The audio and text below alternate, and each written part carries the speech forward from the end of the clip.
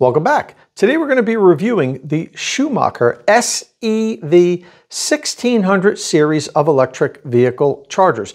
There's actually three different units in this lineup. The SEV1600HW, which gets hardwired. The SEV1600P1450, that comes with a NEMA 1450 plug. And the SEV1600P650, that comes with a NEMA 650 plug, as you may have imagined. The base unit is the same for all three units, just depends if you want to hardwire it or if you want one of those plug configurations. Let's open up the box and see what comes inside.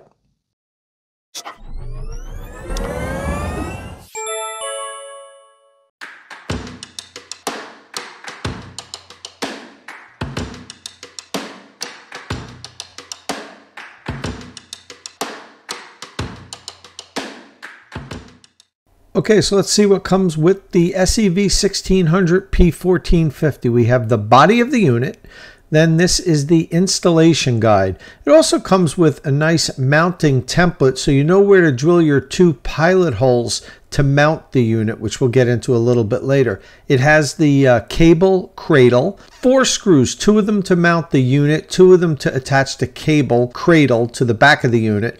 And this is the NEMA 1450 plug. Notice it only comes attached to about a 12-inch cable.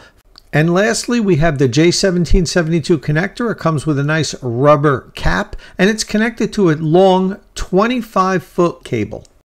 Before we jump into the full review, let's take a look at the Schumacher SEV1600's key features. All versions of the SEV1600 hardwired or plug-in cost $649. As for dimensions, it's 7.75 inches wide, 15 inches tall, and 5.25 inches deep. So it doesn't come off the wall too much. It's a 50 amp unit that can be dialed down to lower amperage, but at full power, it'll deliver up to 12 kilowatts. It has a 25-foot long cable as standard. That's a very long cable. It weighs 22.6 pounds. That's with the cable. It uses the J1772 connector, which is what all electric vehicles other than Tesla vehicles use in North America. But this unit will charge Tesla vehicles with the adapter that Tesla provides with all of its vehicles. The enclosure is NEMA 3 or IP66 rated. You can adjust the power with internal dip switches. So it delivers anywhere between 3.8 kilowatt all the way up to the 12 kilowatt max power. The operating temperature is pretty standard for EVSE, 122 degrees Fahrenheit down to negative 22 degrees Fahrenheit. It's a Wi-Fi connected unit. It also has a Bluetooth connection with the Schumacher app that we're going to take a look at later. It is safety certified. It has been MET tested and approved. Now I know MET isn't probably as commonly known or as accepted as UL, but they are on the same level of testing certification. So an MET certified unit is just as good as a UL certification as far as I'm concerned. It's Energy Star certified. It comes with a 3-year warranty, and the unit has a sticker on it that says it's made in China. So that's where I assume it's made. However, when you take a look online, it says that the unit's made in Mexico. So I reached out to Schumacher and was told that they used to make them in China, but switched to a facility in Mexico a few months ago, and my unit was from the older inventory. So I guess moving forward, the units will be made in Mexico. If you're really concerned with the origin of manufacture for any product, you always go by the actual sticker or stamping on the unit and not what you read online. Now, unlike most chargers we test here, the cable and the plug doesn't come attached to the unit from the factory. Now, it's not the only EVSE that I've seen do this. The ChargePoint Home Flex also includes the cable and the plug separately, and the customer or the electrician has to attach it to the body of the unit. So we're going to do that now. Let's attach the NEMA 1450 plug that I have here. This is the NEMA 1450 version. As I mentioned earlier, it comes in a 650 plug, but you could also directly hardwire it. If you use one of the plug configurations, it's going to be limited to delivering 40 amps maximum, 9.6 kilowatt. But if you hardwire this unit, it can deliver up to 50 amps, which is 12 kilowatts. So it's significant increase in power delivery if your EV can accept more than 40 amps. And quite honestly, it's a better installation. I talk about this a lot here on the channel. Hardwiring is the way to go. It's a better, cleaner installation, less of a chance of a problem. It eliminates one potential problem, which is the outlet. We've seen a lot of failures on these outlets if you don't use a good, high quality, industrial grade NEMA 1450 or 650 outlet. We see a lot of failures. So I definitely recommend you getting this in the hardwired version and hardwiring it. You can have more potential power. Even if your EV today doesn't accept more than 40 amps, down the road your next EV may. And as I said, it's a better, safer installation, and you're utilizing the full power of the unit. If the unit can deliver 50 amps, why not have it be able to deliver 50 amps? Because down the road you may be able to use it. Now, I know I said it can deliver up to 50 amps, but you can also derate the unit all the way down to 16 amps if you install it on a circuit that can support higher amperage. I'm going to show you how you do that inside the unit. And with that, let's take a look inside to see how you attach the charging cable as well as the plug, and how you would hardwire it and also change the amperage output with the internal dip switches. So let's take a look inside. Okay, the first thing you need to do is remove, there's a screw underneath the unit here. We're going to remove that screw, and that's going to allow us to take off this plastic cover plate. Now I want to point out, it has this rubber gasket here, and I notice sometimes when I've been taking it off and putting it back on, when I put the unit back on, it might not be seated perfectly, and that would be a problem for waterproofing. So when you put the cover back on, make sure it's set just right before you snap the outer cover back on. Now you'll see there's 3 screws underneath here. Let's remove those 3 screws. This pulls out. If you do it nice and carefully, the screws stay in there.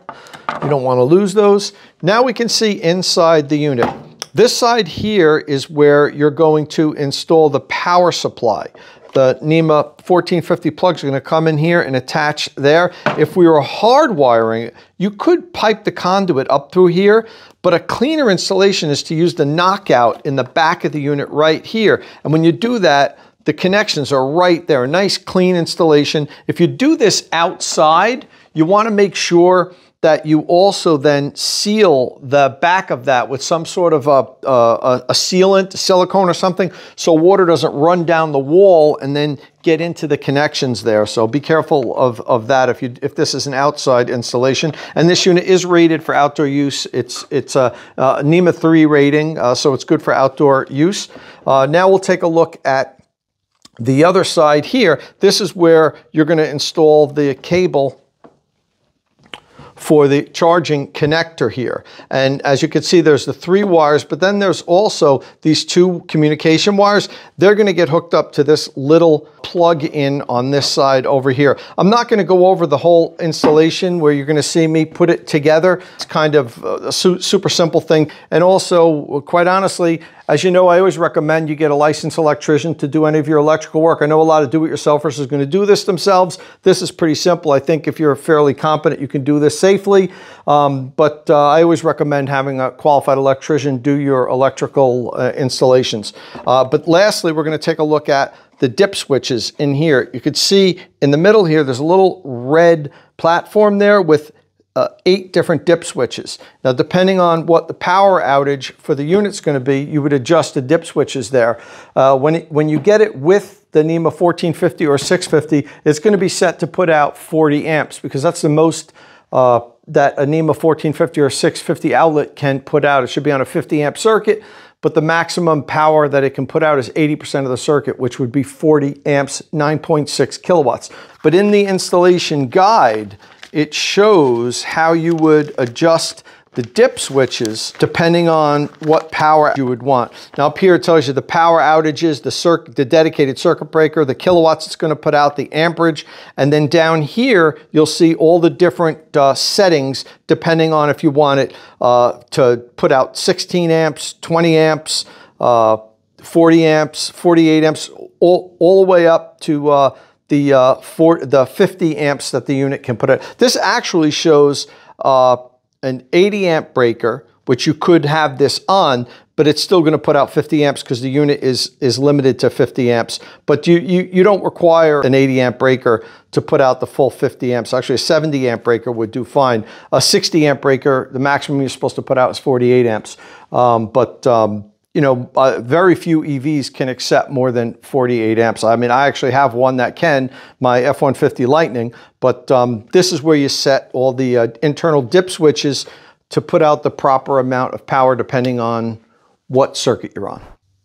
Next up, let's take a look at how you mount the unit to the wall. As mentioned earlier, it comes with a nice mounting template. So what you want to do is locate where on the wall that you want to install this. If it's in a plug-in unit, you have to be cognizant of the fact that the plug is only about 12 inches. So you want to make sure that you have your outlet installed very close to where you want to have the unit mounted. Once you've figured that out and you have your outlet installed, what you want to do is put this on the wall here. You want to get the center of a stud. I mean, you could use drywall anchors, but to be honest with you, the unit is heavy. All electric vehicle charging equipment is relatively heavy. The cables are heavy. You really want to be able to bite into a stud if you can. If you can't, make sure you have really good drywall anchors. You just need to drill 2 holes now. The top pilot hole and the bottom pilot hole. You can tape this on the wall, make sure it's nice and level. Once you have that installed, or once you've drilled your holes, now there's 2 mounting screws. One is slightly bigger than the other, and the one that's larger has a rubber gasket around the screw itself. You can probably see that there. There's a little rubber gasket. This is for the lower screw. You don't want to install that yet. What you do is, after you have your pilot hole drilled, you screw in the upper screw and you leave it sticking out of the wall somewhere between 5 and 6 millimeter. That's because the unit is going to hang on that before you attach the lower screw. You have this little tab on the top here where the screw basically the charger will hang on that one first, and then you center the bottom along with the pilot hole that you have drilled, and you attach it. That's what really holds it on stronger, because the top screw, it's basically just hanging on that. But it's a secure way to do this. It's not the only charger that hangs that way. So let's take a look at how it looks once you do that. But before we show it up on the wall, there is one thing you have to do. You have to attach the cable holder here, which mounts on the bottom of the unit. Turn the unit over, and you remove this black plug here. That really just covers the hole that the lower screw is going to attach to the wall. Not really sure why they need that for transportation, but while it's in transit, but they put it on there. And then what we do is you take your cable, your cradle, and you attach it to the back there. You slide it over. There's 2 little holes here, and then the big hole that I just removed that cover for. It slides over the top like that. And now you take the 2 small screws that are provided with washers, and you screw in the top 2 screws up here. Let me get these secured.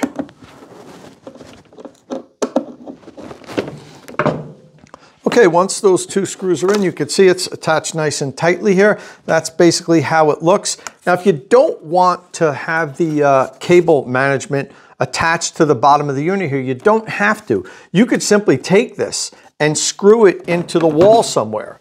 It'll fit nice and flush against the wall, and you use the same 2 pilot holes. So if you want to mount the unit on one wall and then have the cable on another wall, maybe right where you're going to take it off the cable holder and plug in your vehicle, you can do that. You don't have to mount it to the back of the unit here. It won't interfere with anything else. I think most people are going to, but I just wanted to point out you don't have to. It's actually designed so that it can mount against the wall by itself.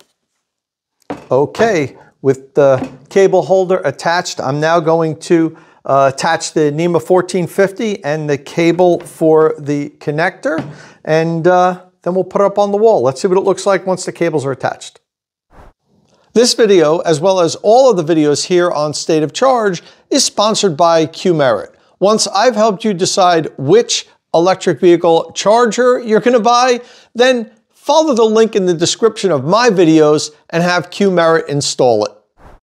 The unit is also a Wi-Fi connected smart charger. So I downloaded the app. It's called the Schupower app. I connected it to my home's Wi-Fi and everything seems fine. It shows that it's connected to Wi-Fi, it's connected to power, except every time I plug in one of my EVs, it still says not charging. So I uninstalled the app, reinstalled it again, went through the whole process, connected it to the Wi-Fi, and it populates, the charger populates within the app. It's showing that it's connected to it.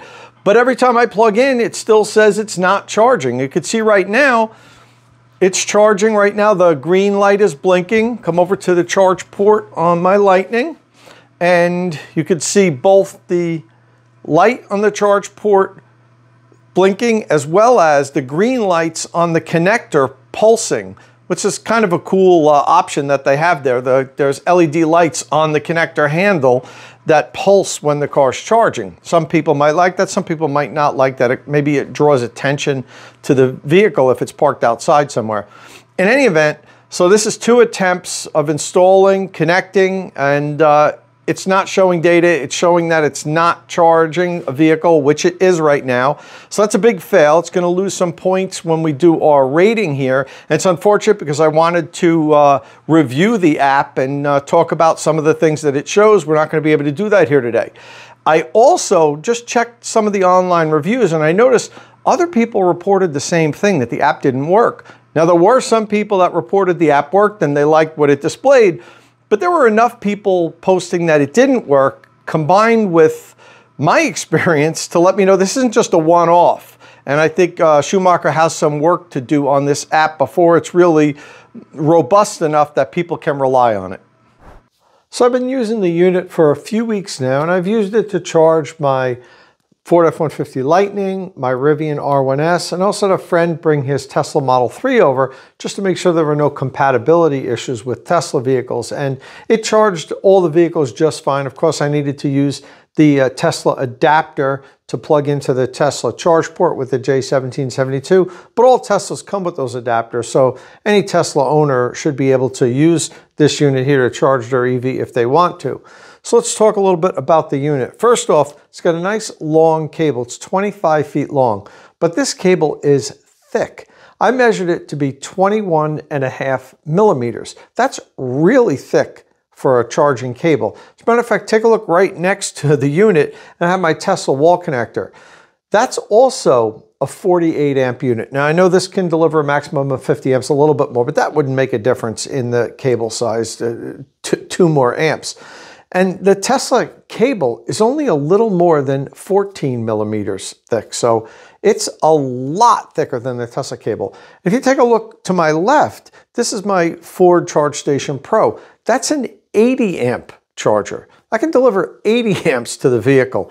And that cable is actually slightly thinner than this cable. I measured that to be only a little bit more than 20 millimeters. So the 80 amp cable is actually thinner than what Schumacher's using on their 50 amp unit here. So I think it's excessively thick. And while some people might say, well, that's great for durability, it's going to last really long, we haven't noticed that the thinner cables have any more problems durability-wise than the thicker ones. And I've been doing this for a long time. I've been covering and reviewing electric vehicle charging equipment for more than a decade now. And I haven't noticed the thinner cables like the Tesla cables that people responded and reached out to me and said, hey, my cable, I ran over it and it broke, or I had a problem with it because it was thin and the outer jacket wore out. So I don't really see any advantage in having a thicker cable like this. I prefer my home charging equipment to have thinner cables. Public chargers are different. They get beaten up a lot. They get run over. I could see having a big, thick outer jacket to protect the wires inside. But for home charging equipment, I think this is excessively thick. Now let's talk about the connector. This is a unique connector. I haven't seen this connector used on any other charging equipment. I think Schumacher might have had it spec'd specifically for them. It has the nice rubber cover, but that's not completely unique. What is unique is at the bottom here, you see this little cutout here? I've never seen that on any connector. And that's because the connector holster that the Schumacher has is different than any other connector holster. You notice there's two connector holsters. You can holster it on either side of the charger, which is pretty cool. I've never seen that on any charger either. But the unique part about this is, even with the rubber cap on the top of the connector, it still holsters just fine. And that's because this tab here is really what holds it into the connector holster. Typically with connector holsters, and I have one here that you'd mount on the wall, the rocker lock on top that locks it to the car is what locks it to the connector holster. So you can't holster the connector with the rubber cover on it. But with the Schumacher, you could put it on if you'd like and sit it in here. It still locks in nice and easily, and it really locks really easily. No matter how you put it in here, it automatically locks. You can't miss, which is good. You don't want to have to be perfect and take your time and make sure you get it right in the connector holster. I like connector holsters that make it very easy for you to just stick the connector in and drop it in. This is a very good connector holster, and it's probably going to get more points on the ChargerRater for it because I really like this and it's unique. I like when people do things that nobody else is doing, and this is definitely unique that you can holster it from either side, and that it's very easy to holster, and it really protects the connector. If this is mounted outdoors, you could see that no rain is going to get to the connector. It's all the way deep in there. Even a driving rain wouldn't get to the top of the connector to get to the pins. So it's a very good connector holster. Another thing I like about this connector is that it has LED lights on the side of it. Never seen that on a connector either. Really cool. I'd prefer if the LED light was on the front, so it gave you a little guide to the charge port or to the connector holster. But I've yet to see a connector do that. Hopefully someday somebody will. And Schumacher already has LEDs in the connector, so maybe they'll add one on the tip here. I think a lot of people would appreciate that. But it's pretty cool. These two LED lights on the side of the connector light up while the vehicle is charging. They glow green, so pretty cool. I think some people might have an issue with that though, because it will draw attention to your EV charging if it's parked outside in public and charging on one of these. So while some people will appreciate it, I also think some people might not like it.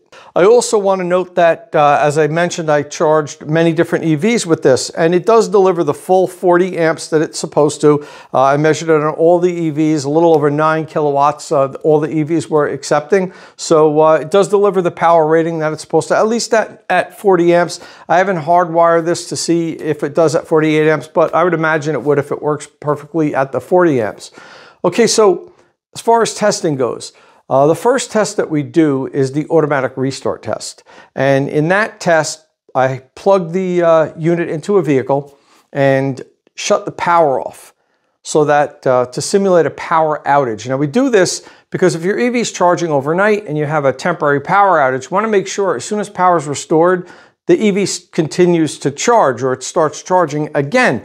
Some electric vehicle charging equipment, we've noticed, once there's a power interruption, it faults out and it doesn't begin to restart charging once power is restored. That's a big problem. You wake up in the morning and you might have just had a 5-minute power outage, but the vehicle stopped charging all night. So I did that test with the Schumacher where I shut the power off and worked perfectly. Very quickly restored power, started charging up again, so passed on the automatic restart test. Next up, let's see how this thick cable performed in our cable deep freeze test. So the charger's been in the freezer now for more than 24 hours, and this is a very deep freezer. It's well below 0 degrees Fahrenheit. We do this test really for the people that live in the northern states. If you live in one of the southern states, Southern California, Southern Texas, Florida, you're probably not too concerned with having a frozen cable when you wake up in the morning.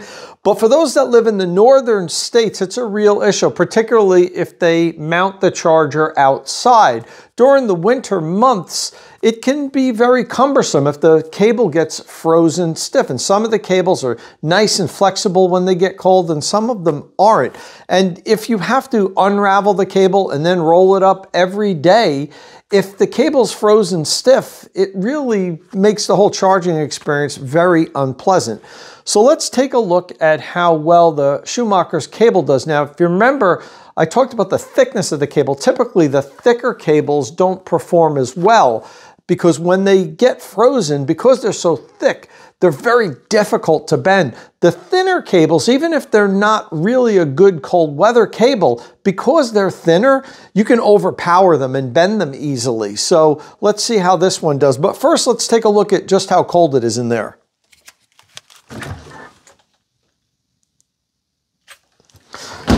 Negative 14.5 degrees Fahrenheit. So, yep, it's cold.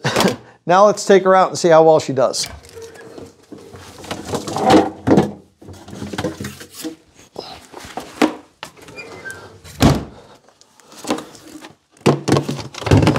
I always coil up the cables in these small loops, and then we'll see how well it can uncoil and fold up in larger loops.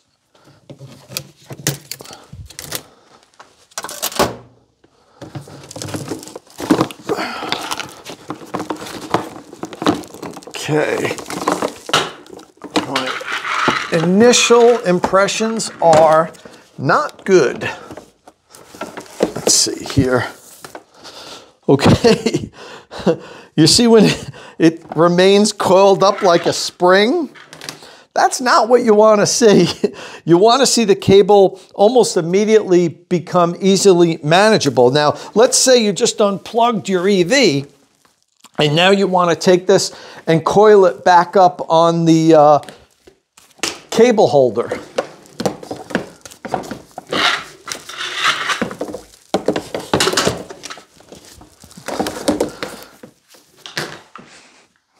Not too good. So that's going to be a big fail. This isn't even going to get like an average score. This is a huge fail. You could hear it cracking. So yeah, this is a very bad result. It's a very poor cold weather cable. You see how it just retains that small circle? Let me see if I could straighten it out.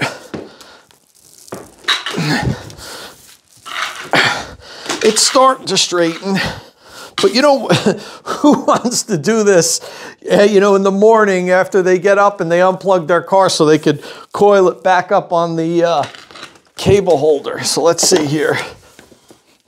Now also, it's warm in the garage, so that's helping the cable start to thaw out. All right, it's working, but yeah.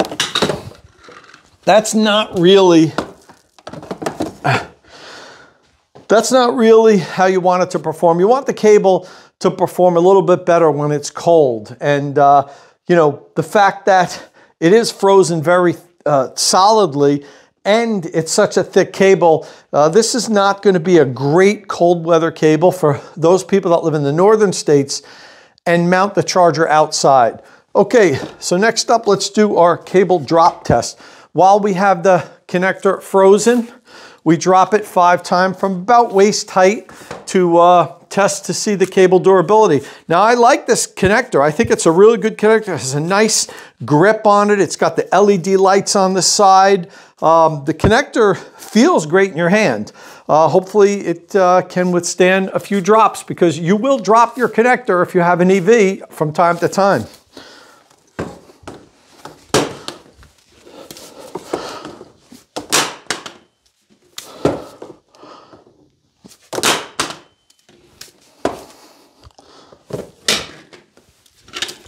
Ooh, that time it felt right on the tab. Didn't break. I thought it might have broke it.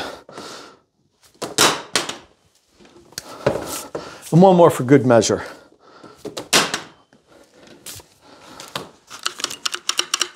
Everything seems fine.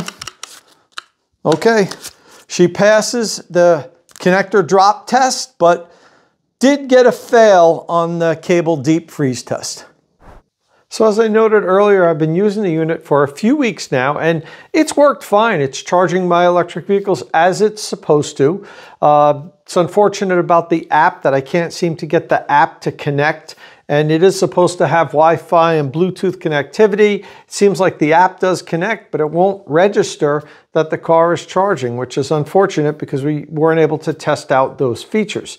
On the positive side, I really do like the connector. It's a nice, well-made, strong connector. I like the fact that this lower half here is has like a rubberized grip. The feel of it's good. It feels like it's a quality connector. It has the cap, which a lot of the connectors do, so there's nothing special about that. But it is a good, solid connector.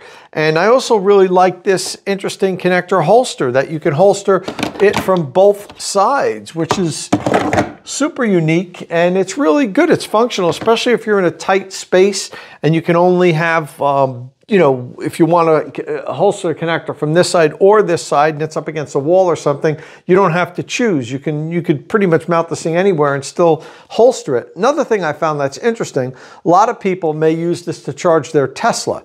And if you have a non-Tesla charger and you use the Tesla adapter, which you'd need to use to charge your Tesla, you can't holster the connector. None of the other connector holsters allow you to holster a Tesla adapter. So every time you charge a car, you have to take this off in order to holster it. Or what happens more than likely, people just end up leaving their cable like that. That's not great because it keeps the pins exposed to airborne contaminants.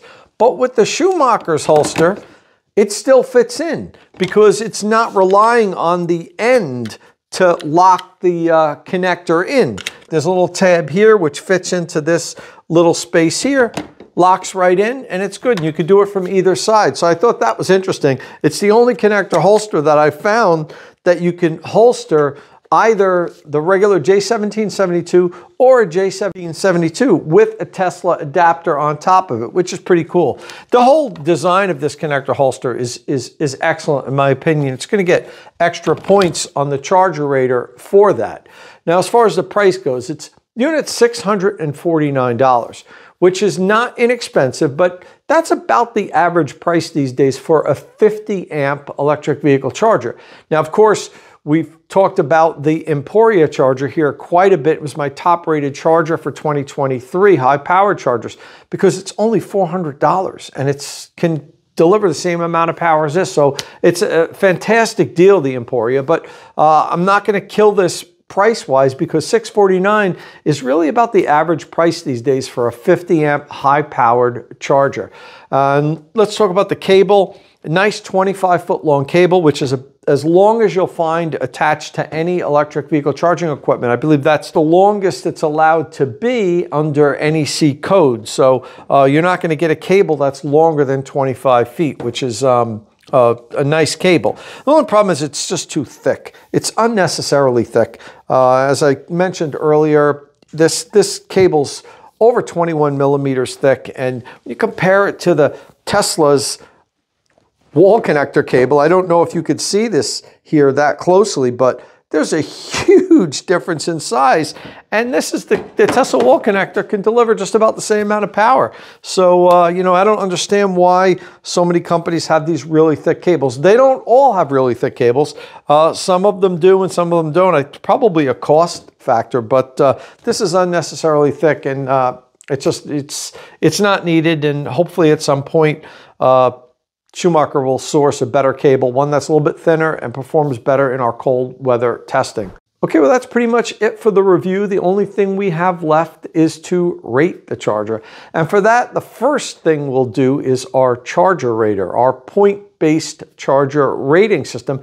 I'll then provide my own personal score, and we'll average the two for the final score. With that, let's go to the ChargerRater. Okay, in the cost and value category, it gets -2 points because the unit costs between $600 and $700. And I'm going to give it an average score price-wise because it is about the average price these days for a 50 amp smart charger. So it's going to finish up the cost and value category at 13 points. Next up, power and weatherproof rating. It gets 2 extra points because it is a 50 amp charger. It gets 1 point because it has adjustable power, and that's through the dip switch. It gets 2 points if you can do it through the app and on the internal dip switch. This, you can only set that amperage inside the unit with the dip switch, so it gets 1 point. Weatherproof rating, it's NEMA 3 rated, no extra points. It is Energy Star certified, it gets a point. It passed our automatic restart test, it gets another point. Finishes up the power and weatherproof, category with 20 points.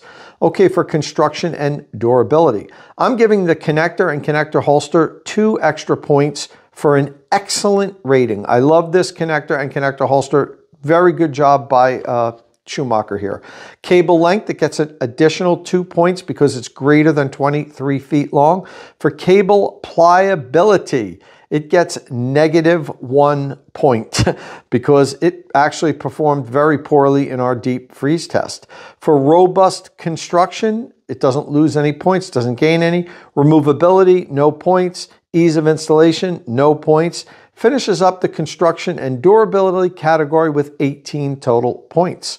Okay, for smart and non-smart.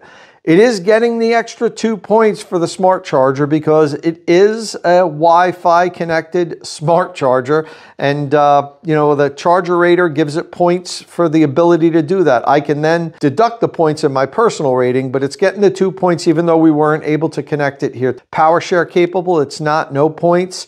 Amazon, Alexa, Google Assistant compatible. Now, I'm not giving it any points here, but in one of the advertisements, I saw it said that it's smart home ready, which typically means it can interface with those smart home assistant systems. But I wasn't able to use it, so I'm not giving it any points here today, and I wasn't able to confirm with Schumacher that it works with those systems either. Even though I sent them an email, I didn't hear back from them yet. Charging record data, it's not getting any points there because I wasn't able to use it. And from the reports I've read online, the data it provides is not very extensive. It's limited when the app does work, so it wouldn't get a point anyway. Is it OCPP compliant? There's nothing that I've read anywhere that states this is an OCPP compliant unit. I did reach out to Schumacher. Again, I didn't get a response yet from them. So it's going to finish up the smart, non-smart category with 17 points. For safety, certified and warranty, it is safety certified, no points deducted there. And you get 1 point for every year warranty. The unit has a 3-year warranty, so it gets 3 points. Finishes up the safety certified and warranty category with 18 points. That gives the Schumacher SEV1600 a grand total of 86 points on the ChargerRater. And that works out to a 4.3 out of 5-star rating. Okay, next, my personal score. I'm going to give the Schumacher a 4.1 star out of 5 rating. My score would have definitely been higher if the app worked and I could use it as a smart charger. That's a big hit because it's kind of inexcusable that you can't pair with the app and use the functions that you expect when you pay for it. And as I mentioned earlier, I'm not the only one that's experienced this. The reviews on Amazon show other people had the app either not working or they say it works intermittently. It works sometimes. So Schumacher's got some work to do on this app to get it to be more robust so that people can rely on it. And also the cable is a very poor cold weather cable. And quite honestly, I know the price is average for a 50 amp smart charger, but I'd like to see it just be a little bit less expensive, and that would boost up my personal score. So my 4.1 averaged in with the ChargerRater's 4.3 is going to give the Schumacher SEV1600 series a final score of 4.2 stars out of 5. Okay, next up, let's take a look at my hits and misses for this unit. On the hit side, I like that it's a high power unit. This guy can deliver up to 50 amps and the power settings are adjustable so you can derate it if you need to. I love the connector. I talked about that. The connector is a very well-made connector. I like the LED lights on the side and I just like the feel of it in my hand. It's a good quality connector. It has an excellent connector holster. The fact that it's a dual port, you could holster it on either side, and the fact that you can holster the connector with a Tesla adapter attached to it is a big deal because it's the only connector holster that I know of that you can do that with.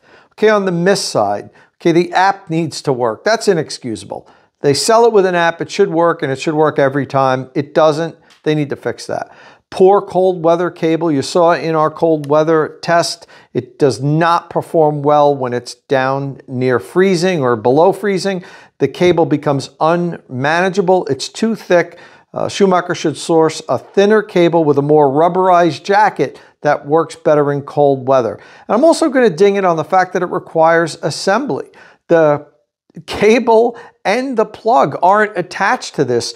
I know it's easy and you just kind of slide them in and connect them, but you shouldn't have to do that. It's very few chargers. Actually, only the ChargePoint Home Flex requires you to do that also. And, you know, I think that these things should come fully assembled. You shouldn't have to do any work on your end just to put the thing together, especially when it's a plug-in unit. You should be able to just hang it on the wall, plug it in, and be good to go. All right, well, that's a wrap on our Schumacher SEV1600 series review. We hope you learned a little bit about the product here and helped you make a decision if you want to purchase it or not. If you do want to purchase it, you could follow the link in the description of this video to order the unit directly from Amazon. Listen, if this is your first time here at State of Charge, don't forget, smash that subscribe button so you don't miss any upcoming electric vehicle news and reviews. And as always, thanks for watching.